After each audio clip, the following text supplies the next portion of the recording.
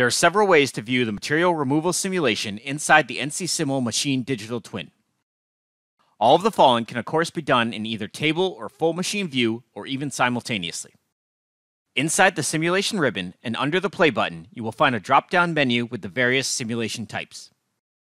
Continuous simulation is the default, which will simply execute the G-code as stated until it reaches the end of the program. It's good for viewing the process for the first time or doing a final verification before greenlighting the operation. The next item in the drop-down is break option. When active, the simulation will automatically stop on any parameters that you specify. These can be things such as collisions, specific ISO codes, a volume limit, or manual brakes that you've inserted into NC-Simul. This mode is best for troubleshooting the program as it progresses.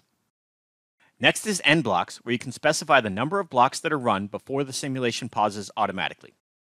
This is useful to slowly progress through the program without having to play pause or set a lot of manual brakes.